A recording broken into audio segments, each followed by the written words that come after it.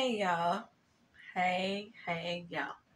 I know it's not my regular intro, but I just want to come on here real quick. Okay, so just a little bit about me.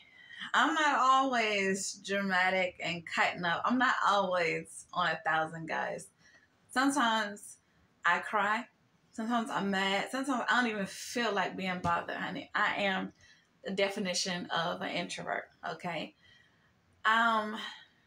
Given my background, childhood, traumatic traumas, everything that I've been through, this is why I laugh through my pain.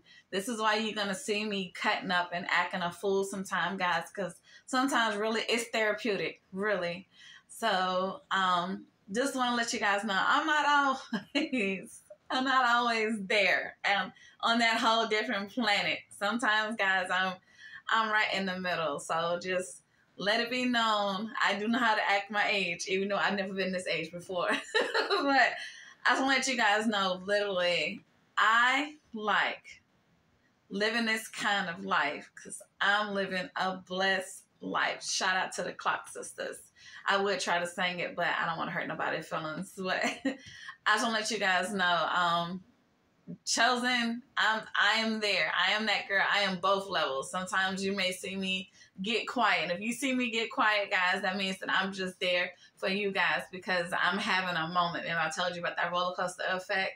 Right now, I'm still climbing.